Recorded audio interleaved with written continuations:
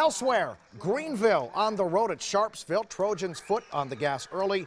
Joe Batt would dial things up from three-point land, and he knocks that one down. Then later, Michael Blaney gets in on the act, hitting a triple of his own. Trojans up early, but here come the Blue Devils. Max Messer pulls up from deep and drains it.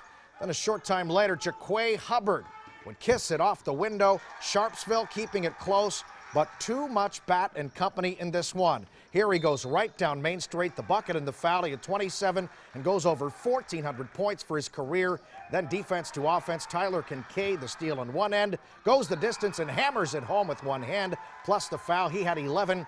Greenville gets the victory by a final score of 64-58.